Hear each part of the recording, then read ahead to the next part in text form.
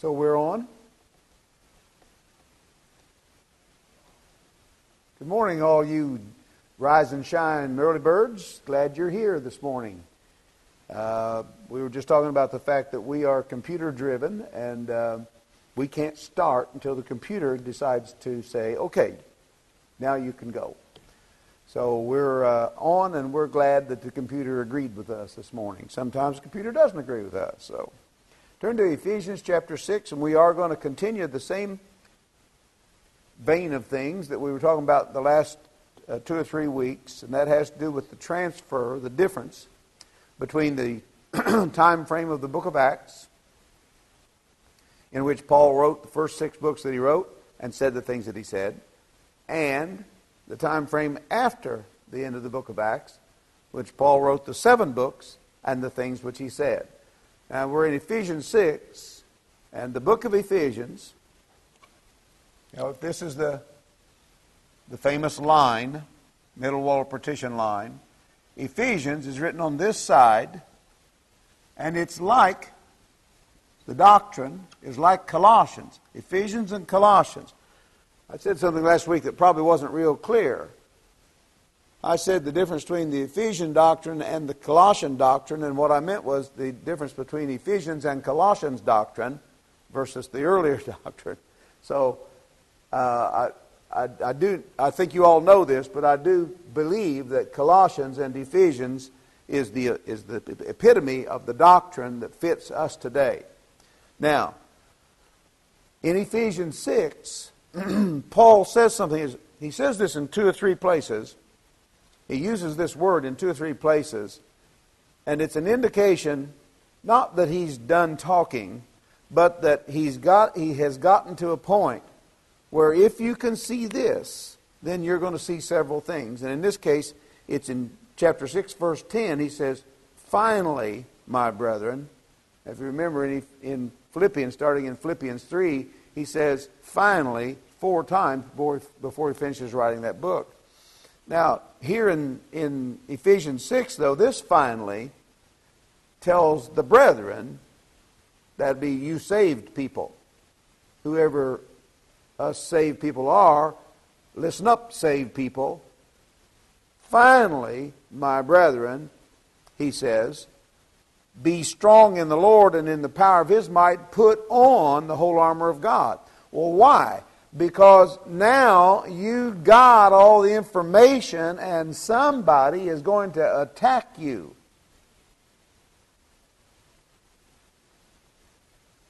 You see, here's the thing. It isn't just some preacher who disagrees with us that attacks us. Or it isn't just some fleshly problem that we have within ourselves that the devil knows about that he can thereby attack us.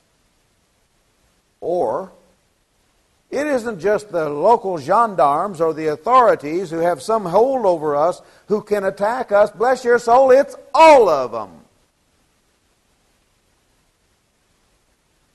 And it's something else. Listed in the 7 things which God hates. "He that soweth discord among brethren." There's 2 things you need to know about that. He that soweth discord among brethren is not somebody who sows discord by causing an argument. It's somebody who might have caused discord by causing an argument that won't leave it alone. That continually keeps it a broil. You know how arguments go away? They go away with time. So they didn't get settled. Right. How many times do you think that's going to happen in your life, that you have arguments with somebody that's not ever going to get settled? I'll remind you of Pat DeBose's famous words to me one time after I'd argued with him. I said, "Pat, I'm sorry, I didn't mean to get so upset about that." And he says, "Oh, that's all right, Jerry. Everybody's entitled to their own stupid opinion." So what are you talking about? You're not going to settle every argument you have. But the guy who won't leave those alone, who just has to bring it up one more time, or who just has to figure out another way to worm into your life and say, "He said, I heard him say, I heard him say." What's his point? Sowing discord among brethren is his point. The only reason I can ever think of is about sowing discord among brethren is to gain an advantage. It's the only reason to do it. Say, well, yeah, but him and his brother were wrong, and so I pointed out to him while he was wrong. Well, why don't you leave that truth in his hands and let the Lord handle that? Let the Lord handle it. Does it have to be in a conversation that's not in just plain teaching of the Word of God that you bring up something that's going to cause discord among brethren? Now, the other side of this, the other big side, I mean, that's the big one about Bible doctrine and so forth. That's the big thing about sowing discord among brethren. Please notice that that phrase back there does not say, he that soweth discord among the brethren. It's more personal than that. He that soweth discord among brethren gets between two people. He that soweth discord among brethren. Now, but the other thing about it is not just Bible doctrine. What can affect someone's life and their I hate to use the word ability here, but it's the only word I can think of. Their ability to put forth the Word of God and to teach the doctrine of the Word of God. What inhibits that, what gets in the way of that, could be the flesh. Could be emotional. It could cause a failure to understand the distinction between spiritual things and fleshly things. Not flesh-y things, fleshly. Things that happen after the flesh. They're not the same as spiritual things. They ought never to be included. The two together. So, well, it affects us that way. Well, then stop letting it affect you that way and get over whatever it is that keeps your spiritual mind from being a spiritual mind and get on with it. I don't care whether it means you have to stop doing something you love to do, stop going someplace that you have to, but you have to worry about what's going on in your spiritual mind. And if it means getting away from someone who keeps you in that broil, get away from them. The Lord never called you unto fleshliness. He called you unto righteousness and holiness. So, out here sits this doctrine. All of the doctrine of the body of Christ begins to be formed by the preaching of the Apostle Paul in Acts chapter 9.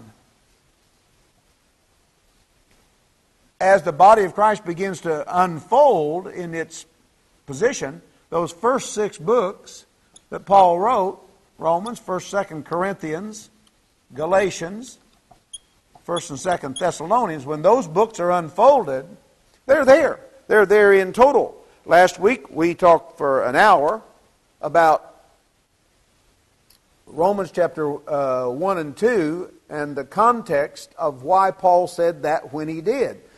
Done. We're done. We're not done with it, but we're done seeing that he did that.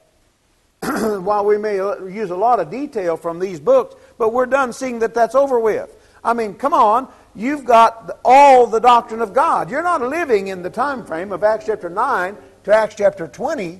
You're living in the 21st century. You're living 1900 plus, depending on how old you are, years after Christ died for your sins. And as a consequence of that, you've got all of the doctrine and you've always had it. So when he says put on the whole armor of God, he's talking about you putting everything, all of this doctrine in place. You don't put the breastplate of righteousness on your back. You don't carry the helmet of salvation under your arm or tucked into your hip pocket. You put the whole armor of God on properly. It's called rightly dividing the word of truth. Take heed unto the doctrine. In so doing you save yourself and them that hear you. 1 Timothy 5, last verse, whatever that is. Consider what I say, and the Lord give thee understanding in all things. 2 Timothy 2, verse 7. Wednesday night I made a comment about the fact that that Paul wrote to the men who were going to take his place. And yes, you can say, well, they've been preaching with him for years. Yes, but they were younger than him, and he was leaving them. And he wrote to them, he wrote 1 and 2 Timothy and Titus, a total of 13 chapters in a King James Bible. King James Bible, the Lord has allowed us to use numbers as a remembrance. Surely you can remember that the 13th apostle wrote 13 chapters to people who were going to take his place. Subsequently, when we read those 13 chapters, we who are alive today, especially men, we who are alive today have something to say. And if you're a young man and you're starting to say it, bless your soul, you ain't going to get done. You're not going to get done.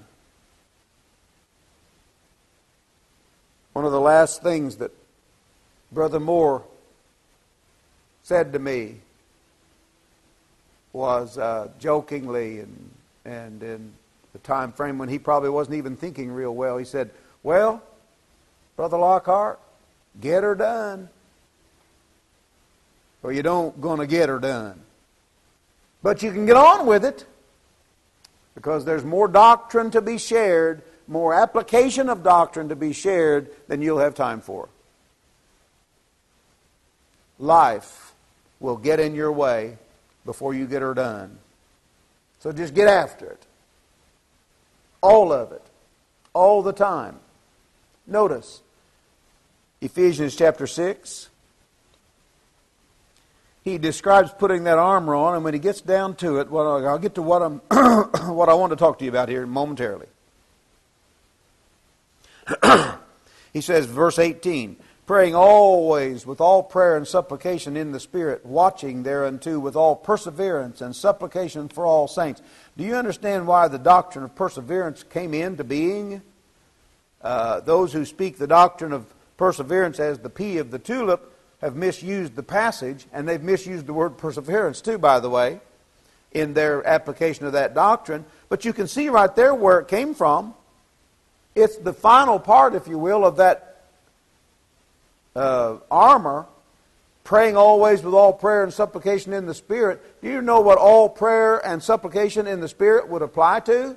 Everything you say to the Lord, and everything you hear back from the Lord. And watching thereunto with all perseverance and supplication for all saints. Semicolon. Then the rest of the prayer is to follow that, but being in addition to that which you just said, you just read.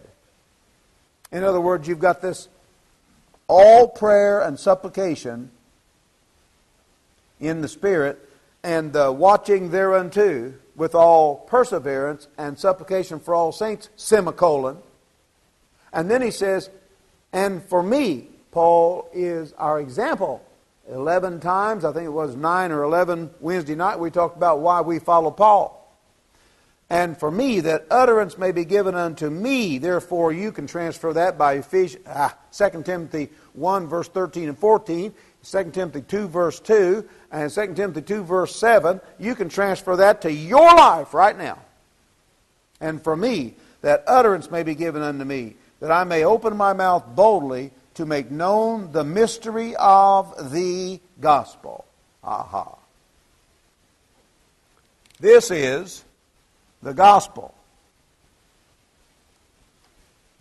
unfolded in these 6 books.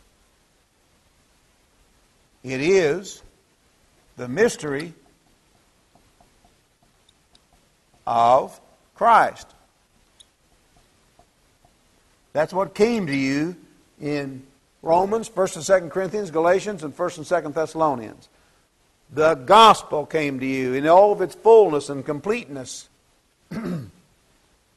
But it didn't come to you because Paul wrote it to you. Paul wrote it as an explanation to the Jew first and also to the Greek who had believed the gospel. He wrote it as an explanation of the mystery of Christ. that Christ was coming back here was known. Christ in the future.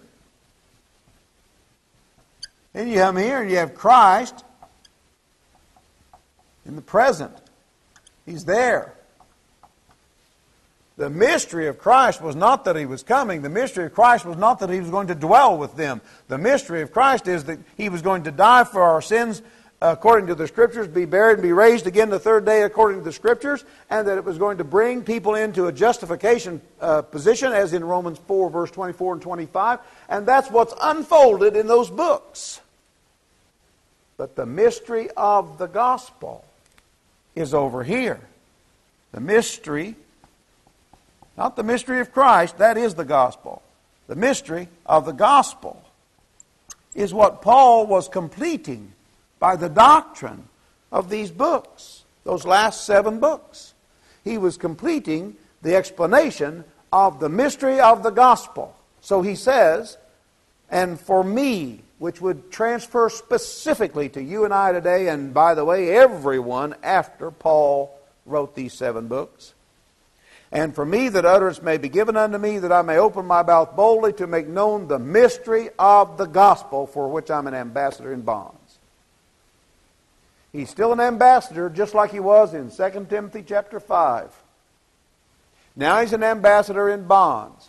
By the way, he did not go out of his country by the appointment of the one who sent him to be sitting in Rome in prison. He was taken out of his country and put into a foreign land as an ambassador in bonds. It is part and parcel to how he was in prison.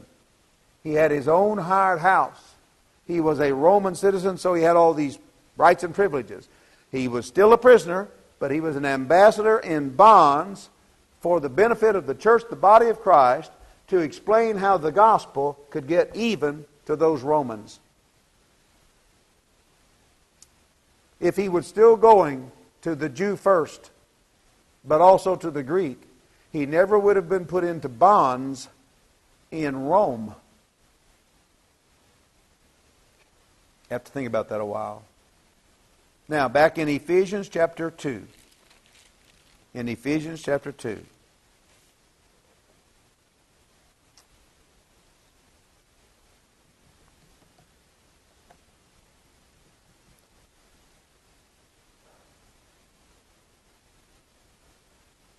I don't want to start there. Sorry about that.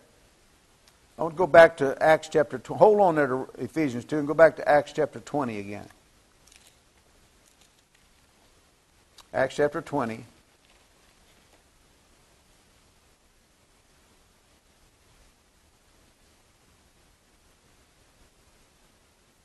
As Paul finishes this speech that he makes to the Ephesian elders, he says, verse 26.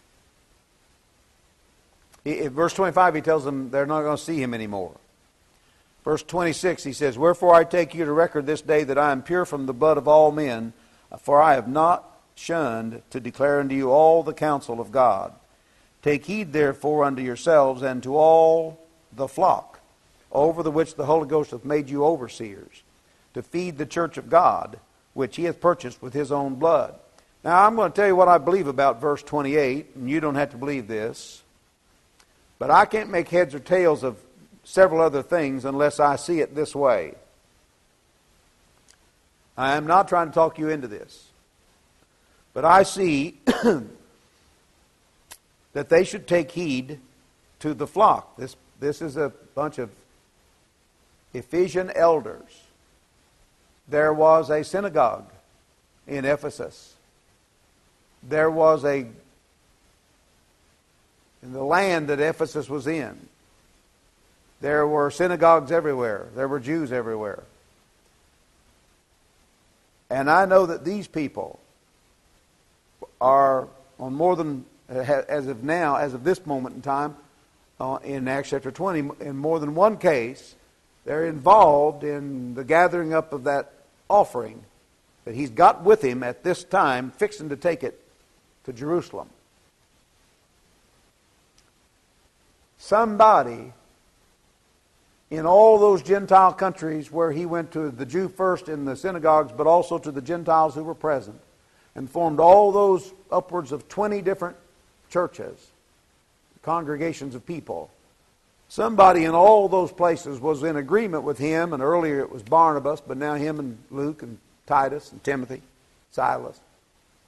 They were in agreement with him about caring for the poor, as Galatians chapter 2 explains, and they were contributing to it. I believe that when he says, "Take heed therefore unto yourselves and to all the flock," that the word yourselves has a comma after it, and then the word "and," to all the flock is a group of people, for these church of the body of Christ members to take heed unto. Because, according to the next phrase, over the which the Holy Ghost hath made you overseers, then they were something of a provider for this group of people. The next phrase says that as overseers and taking heed unto the flock, they were to feed the church of God. Well, now, once again, I understand about Thessalonian letter and on and on and on. I'm not trying to make any grand distinctions here, but I want you to know something. Look in 1 Corinthians chapter 10. 1 Corinthians 10. Now, if anyone argues with the common sense of this verse, they're going to have to go back to my old English teachers and have them correct me. But he says in verse 32, he's just got through talking about the meat and whatever, and that it's not got anything to do with the kingdom of God anyway. Verse 32. Give none offense. The word give is a verb. You start a sentence with a verb, you must insert the word you. You give none offense. Neither to the Jews, well, that would be people that were of Paul's lineage that did not believe in Christ, nor to the Gentiles, that would be people who were not Jews who did not believe in Christ, nor to the church of God. Well, that's somebody who did believe in Christ. And it's not the church, the body of Christ. How do I know that? Because it is to the church, the body of Christ, in Corinth, that he is giving this instruction. You, church, the body of Christ, give none offense, and he names 3 groups there for you to not be offensive to. All right? Now, but he says not to give any offense to the church of God. We'll look over in chapter 15. It's people who believe in Christ. They wouldn't be the church of God if they didn't believe in Christ.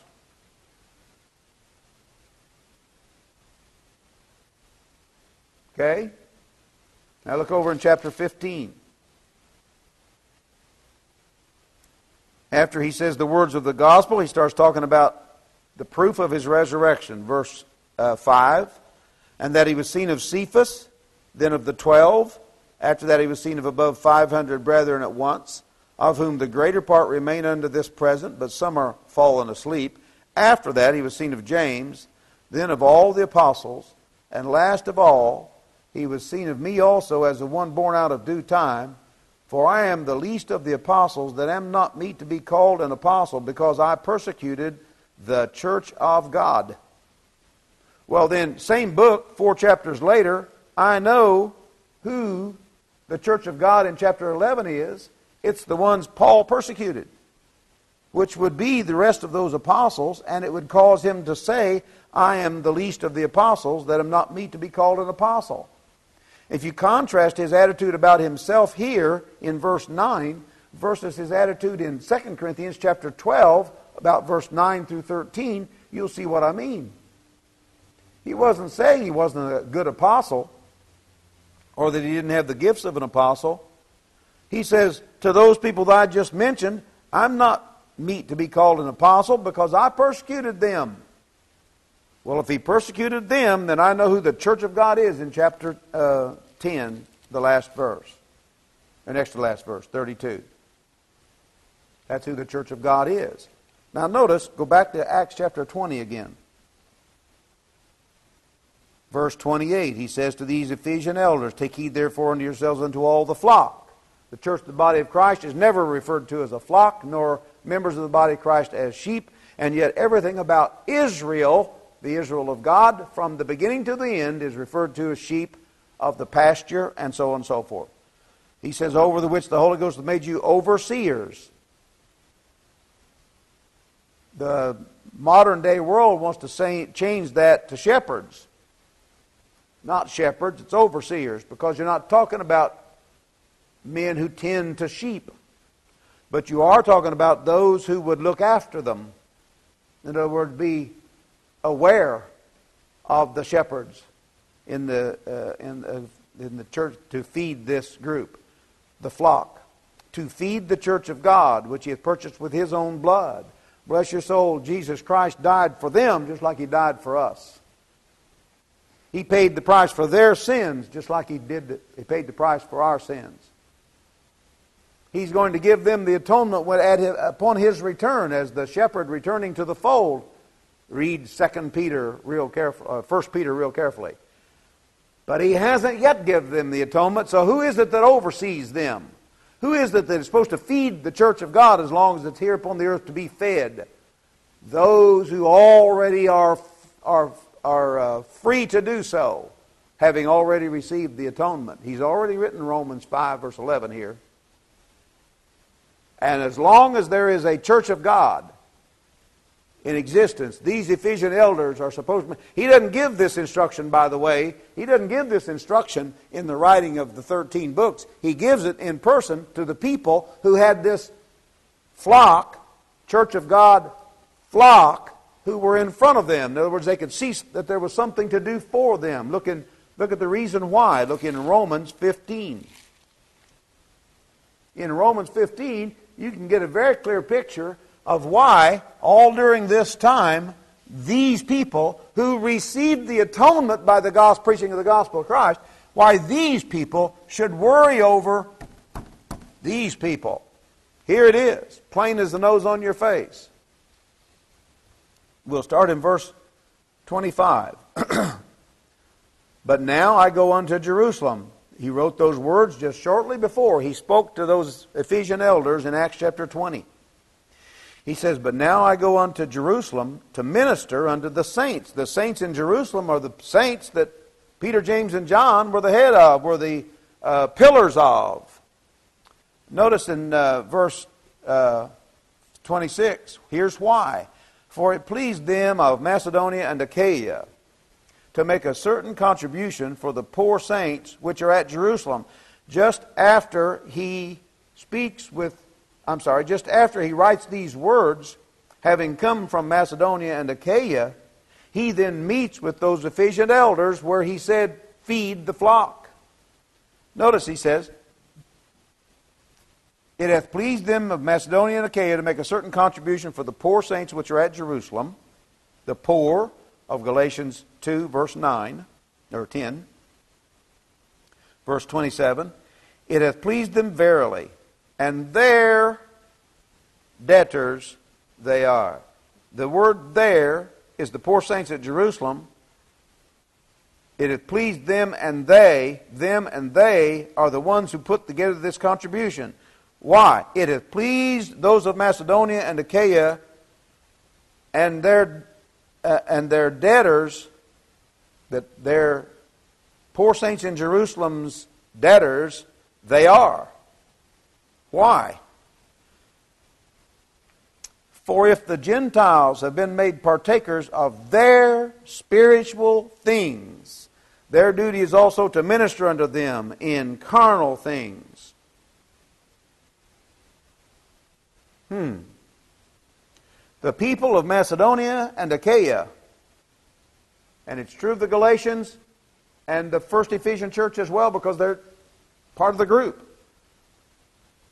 Those people have been made partakers of the spiritual things which Peter, James, and John knew about. Most people in the world today say, see, they were in the same church. There's no two churches. Oh, yes, there was. And it's not the same spiritual things, but it is the spiritual things that belong, up until this time, that they belonged unto the house of Israel. Go to Galatians chapter 3. Galatians 3.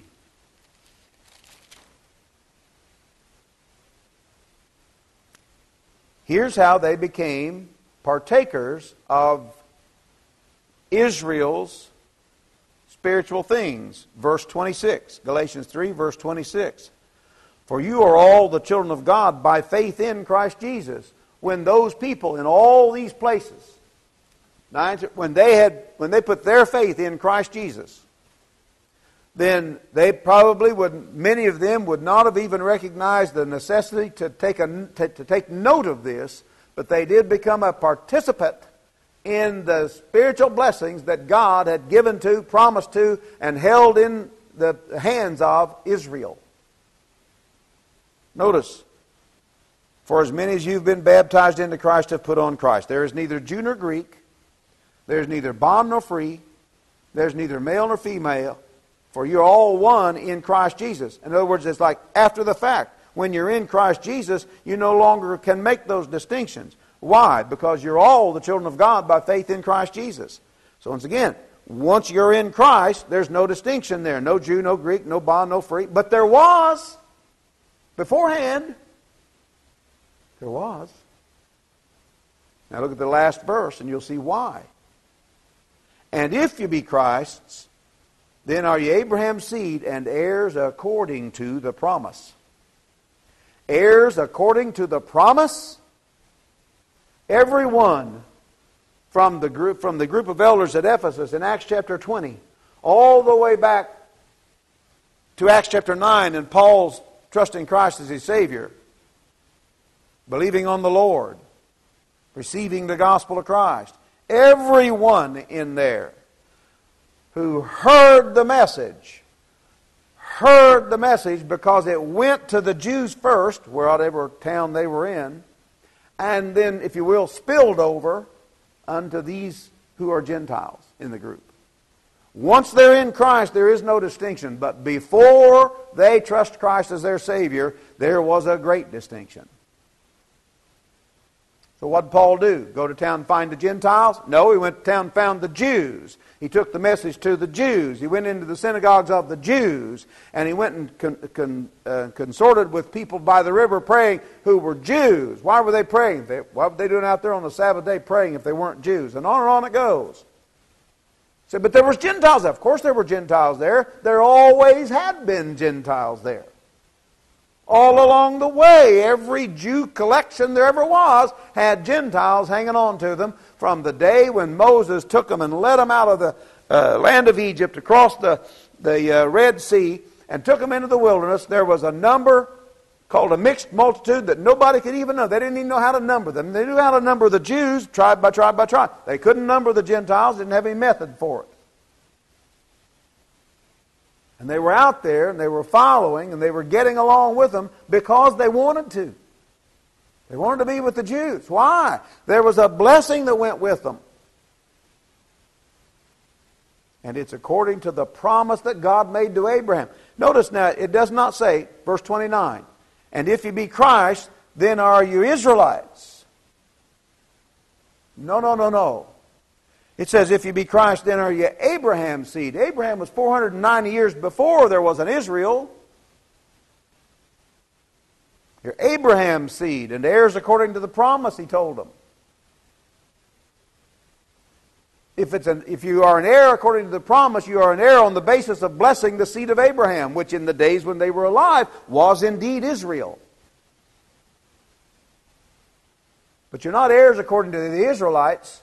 You're heirs according to Abraham's promise. I will bless them that bless thee, curse him that curseth thee. I don't see anybody misses that. Now look in chapter 4. The formation, the coming forth from Abraham, saw this. Notice. Verse 22. For it is written that Abraham had two sons, the one by a bondmaid, the other by a free woman. But he who was of the bondwoman was born after the flesh, but he of the free woman was by promise. Which things are an allegory? For these are the two covenants, the one from the Mount Sinai. Mount Sinai is where the law came from, which gendereth to bondage, as in weak and beggarly elements, whereunto you desire again to be in bondage, is the law, back in chapter 4, verse 9. Chapter 4 now, verse 25. For this Agar, that's Hagar in the Old Testament, is Mount Sinai in Arabia. That makes the children of Hagar, the children of Abraham through Hagar, which are the Ishmaelites. Ishmael, then what God promised to Ishmael about being kings and whatever. He says, for this Hagar is Mount Sinai in Arabia, and answereth to Jerusalem, which now is. What in the world would he mean, answereth to Jerusalem, which now is? Well, they're condemned by the law of God, those bunch of Ishmaelites. They answer to the Jerusalem which now is. That would be the ones who held that law out there, no matter how hypocritical and phony they still were the one that the Ishmaelites would have had to do with. The writing of the book of Galatians, they were still there. The Jews in Jerusalem were still there. You say, well, there's two groups there. Of course there was. Those who believed the truth of Jesus Christ and those who didn't. Which one do you believe God was setting up as the judgmental council? It says right there, those which are of Hagar answereth to Jerusalem, which now is. And then he says, and is in bondage with her children. The children of Jerusalem are in bondage. Puts the children of Jerusalem in the same category as the children of Hagar. Verse 26. But Jerusalem which is above is free, which is the mother of us all. Well, you need only to understand that you need to only read Revelation chapter 21. You don't need to try to get yourself into that city to see that that truth is there. The Jerusalem which is above is free. It's the city of New Jerusalem coming down out of heaven, prepared as a bride adorned for her husband. It's called the bride, the Lamb's wife, and it's got Jesus Christ and God the Father and the temple of God in it. What do you think it takes the place of? Everything that was temporal upon the earth, the permanency of the city takes the place of. So he says, but Jerusalem which is above is free, which is the mother of us all. That's not a difficult passage if you really think about it through. If you don't quit trying to get yourself to be a child of Jerusalem. You're not a child of Jerusalem, you're a child of God. It's God's temple. Verse 28. Now we brethren, notice, it does not say as Jacob was, or Isaiah, I'm sorry. It does not say as Israel was. It says, now we brethren as Isaac was, are the children of promise. As in 23, the one born of the free woman was by promise, and so forth. We brethren as Isaac was, are the children of promise. So when Paul wrote Galatians, then everybody in this category right here, Acts chapter 9 through 20, somewhere in the neighborhood of 20 congregations of people, they all had the same particular, or peculiar if you want to, distinction. They were the children of God and heirs according to the promise. The promise that God would bless those that bless the seed of Abraham and curse those that curse the seed of Abraham. Back in chapter 3, verse 16, now to Abraham and his seed were the promises made. He saith not unto seeds as of many, but as of one, and to thy seed which is Christ. So here we are. From Acts chapter 9 to Acts chapter 20, Paul preached the gospel of Christ. Talk about great seed planting. Paul saw the fruit. He preached the gospel of Christ from Acts chapter 9 to Acts chapter 20. He said, I have planted, another Apollos watered, but God gives the increase. Well then, from Acts chapter 9 to Acts chapter 20, Paul could see the fruit of the planting. What did he call the fruit of the planting? He called it the seed, singular, which is Christ. So he says, of those who are in the seed, singular, he says, if you be Christ, verse 29, then are you Abraham's seed and heirs according to the promise. And it's not about Israel. The gospel of Christ had to go to the Jew first, therefore it went to Israel because they were the remnant, if you will, of the Jews. Israel was. So it went to the Jew first, but also to the Greek on the basis of being heirs according to the promise. Not being Israelites according to the promise, or heirs into Israel's land, or any such thing, or the promises of God to Israel. It's the promises of God to Abraham that they were partaking in. I will bless them that bless thee, curse him that curseth thee. Simple as that. The promise. Now you can read in both Romans and 1 Corinthians in particular, and you can see very clearly, especially in 1 Corinthians 2, this is a spiritual thing, not a fleshly thing. So it's not about the land. It's not about being able to go back and buy land that you sold out some 30 years ago when it comes to Jubilee year, or any such thing as being under the law. It's not the physicalness, materialistness about being under the law. I think I said that right. Materialistness. You needn't be that way. Paul says to Timothy later, you brought nothing into this world, you ain't taking nothing out. So it's not about being that way. There ought not to be in your minds, as concerning the Lord, anything that would make you be possessive. You may have to think about that a while too. Now, go back to Ephesians. In Ephesians 2. Start with me in my favorite verse in Ephesians, favorite start of the passage, verse 4. I can see myself so clearly in these first two verses here. But God, who is rich in mercy, for His great love wherewith He loved us, even when we were dead in sins, hath quickened us together with Christ. By grace you're saved. And you know what? Being dead in sins, among other things, means that you don't know nothing. When you're dead in your sins, you have no spiritual thoughts. You don't start trying to figure out what God's done. You're just dead. And unless you're quickened, you'll never start thinking those thoughts.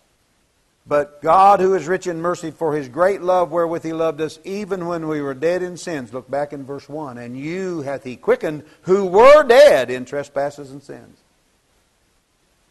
Paul is writing this letter to a bunch of saved people. It is my intention this morning to be talking to a bunch of people who are saved people. Not to a bunch of people who've never trusted Christ their Savior. You ain't going to figure it out. Those who try to figure it out before they give up and trust Christ always come to the same conclusion. They either give up and trust Christ, or they say to hell with the whole thing and walk away.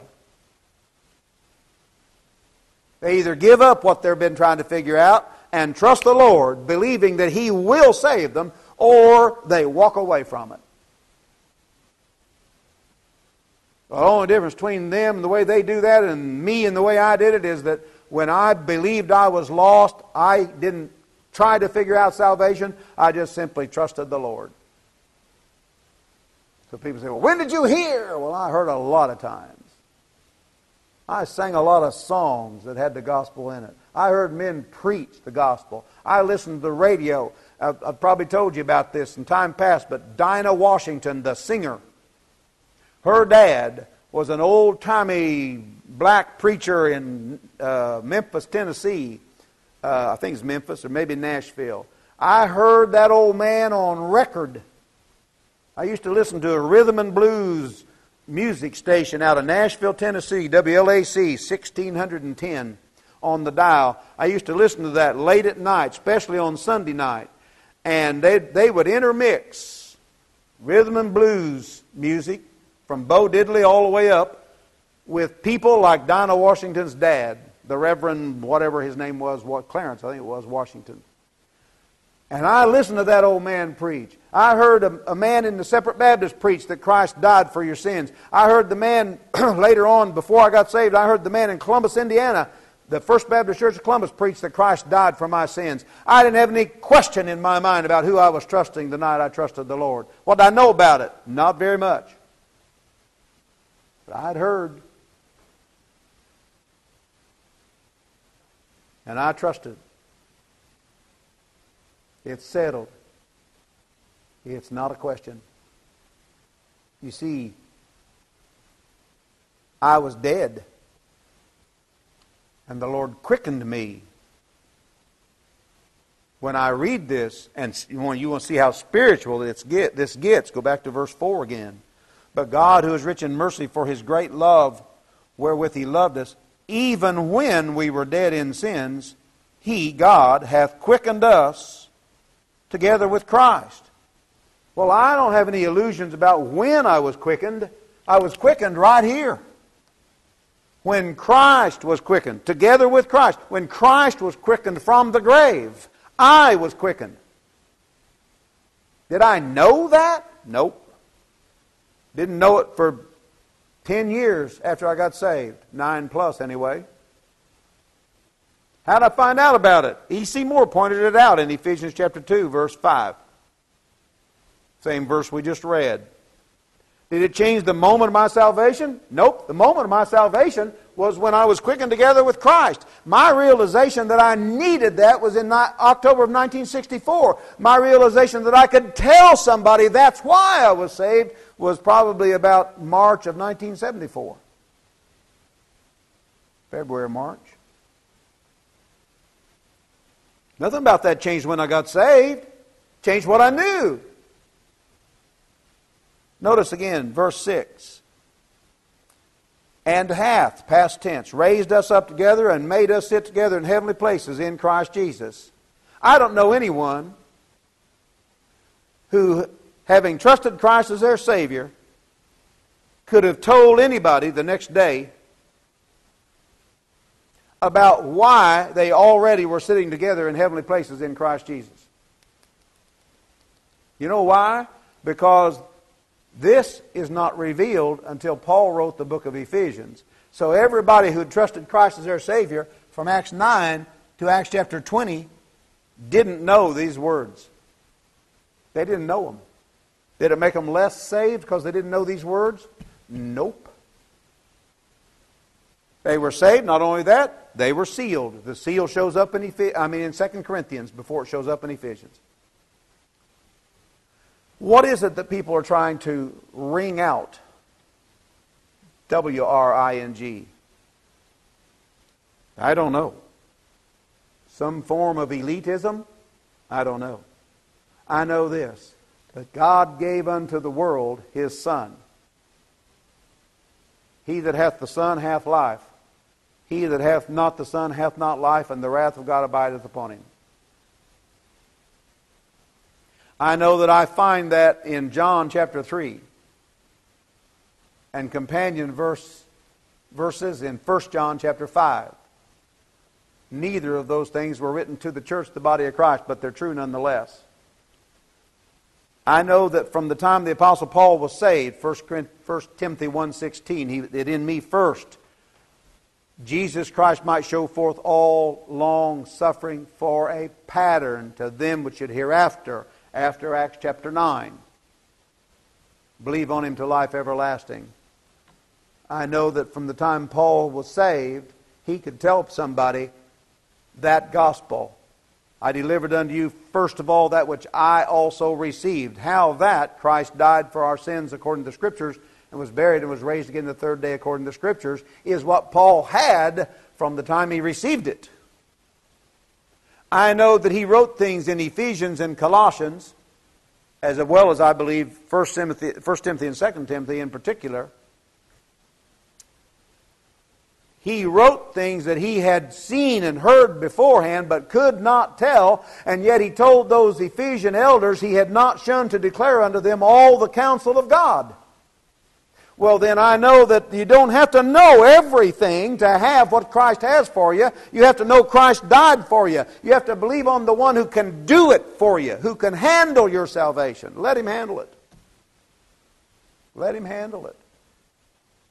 Trust in what He did. Not what you know about what He did. Trust in what He did.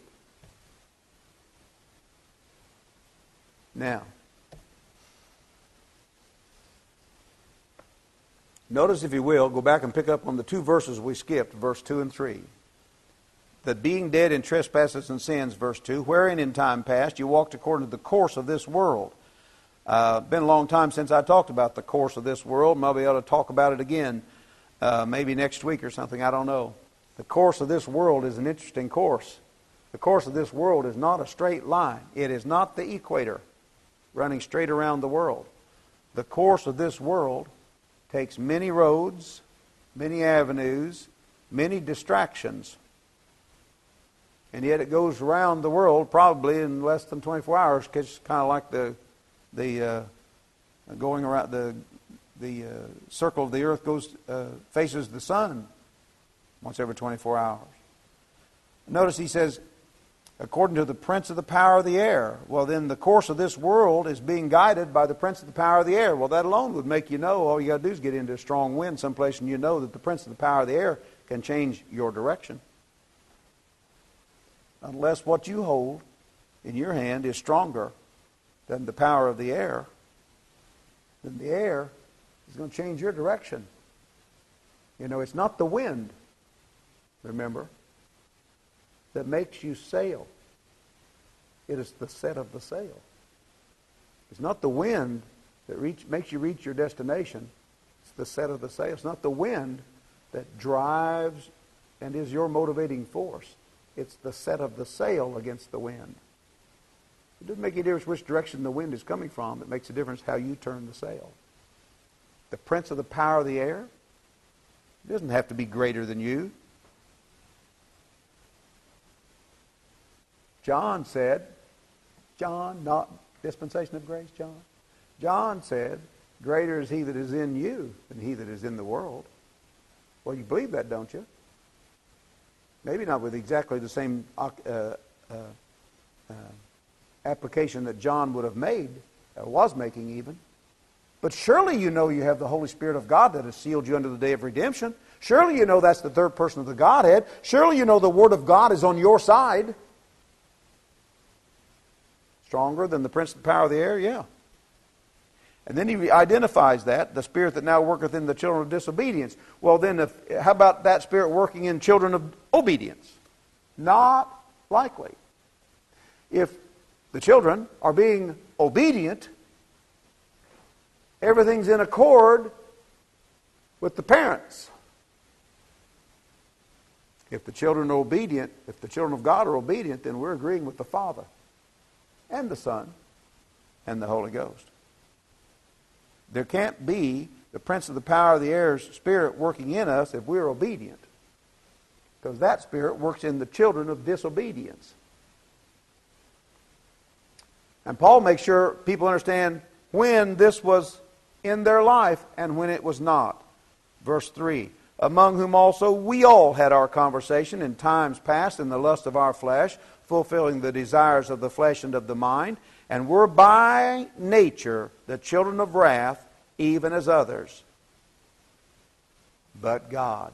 Now think about this. We were by nature the children of wrath, even as others. Why are we not now children of wrath? Because we have obeyed from the heart that form of the gospel that was brought to us. How did we do that? We heard the word of truth, the gospel of our salvation, and we trusted Christ. We trusted Christ. We didn't trust what we found out. We trusted Christ. Not only that, we were left standing here on this earth after our trust in Christ. We were left standing here on the earth still in this body. Look in 2 Corinthians chapter 5. 2 Corinthians 5.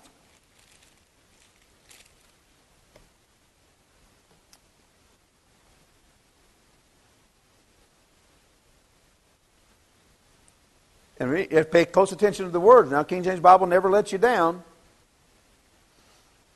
Verse 17, therefore, if any man be in Christ, he is a new creature. Old things are passed away. Behold, all things are become new, and all things are of God. Now, years ago, before I knew anything about rightly dividing, and I would hear people want to use this passage, and they would use it as, I don't mean they said this now, but they would use it as though they were saying, if any man be in Christ, he's a new man. No, not necessarily. You know why? Because of what God says. Go over to Colossians chapter 3.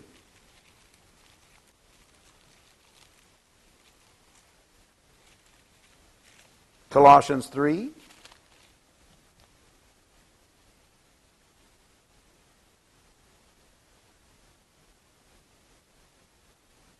Verse 9. Lie not one to another, seeing that you have put off the old man with his deeds, and have put on the new man.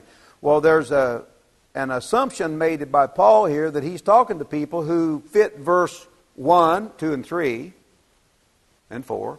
If you then be risen with Christ. In other words, he's talking to people as though they've put this position into their minds. Not just being saved, you understand. Verse 20 of chapter 2 says, wherefore, if you be dead with Christ from the rudiments of the world. So it puts the question there.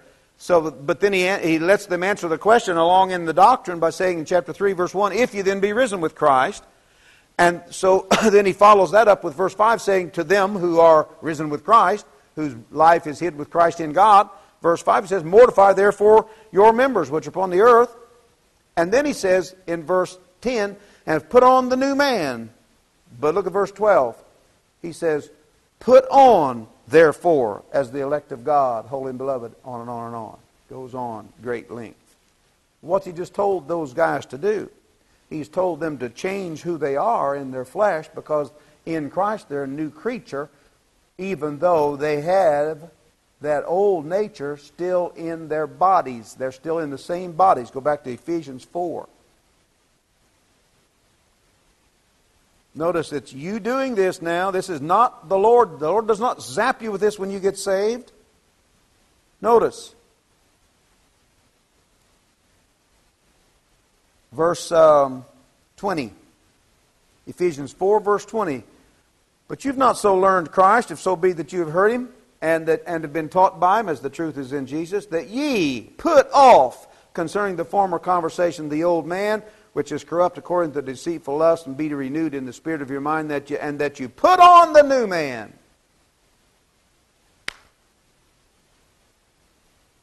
Growing up in a church that believed in works salvation and would declare that if you did the right works you were right with God, and if you did the wrong works you were wrong with God, and therefore God would cast you off, and on and on and on. In that system you could get saved and lose it 40 times a day, I reckon. But growing up in that system, we sang a song. And if it's just saved people, it fits Colossians and Ephesians to a T. If you knew you were talking, in other words, if everybody sitting in front of you had given you a testimony of salvation, you could sing this song. I'll tell you the best thing I ever did do was put off the old man and put on the new. See, that's what those two passages of Scripture just told you to do. And if you've ever trusted Christ as your Savior, and you've never put on the new man, then change your mind about some things. Make the Word of God the prevalent thing in your life, and let Him show you by the Word of God whether you really did trust Christ as your Savior or whether you didn't. Whether you really are saved already or whether you need to be saved. And bless your soul, it is not hard to understand if you're speaking as a spiritual man, or if you're listening as a spiritual man. If you've never trusted Christ your Savior, it's going to be argumentative to you, because it's going to change your religion. But if you've trusted Christ as your Savior, you're going to know it better than you ever knew it before. And if you haven't, you're going to be convicted more than you've ever been convicted before. And praise God when I hear about a salvation that comes after somebody's been following the Word of God around for a while. And I could give you a long list of them. The last one I heard of was a man over in Montgomery, and praise God he got saved. Just wish it had been the last one. I hope you understand something of what I've been talking about here, and I hope it's a blessing to you. Appreciate very much you being here. George and Mike and Daniel, Bob, Matt, Steve and Kim. Glad you're all here. Any of the rest of you that I didn't name, probably because you didn't put your name on here. But I appreciate it very much. And I think I'm done unless you have a question.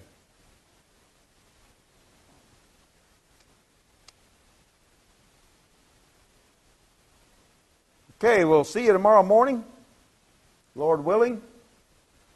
And if you have someplace else to go, be there. Study the Word of God with the brethren and whatever. Appreciate your attendance here.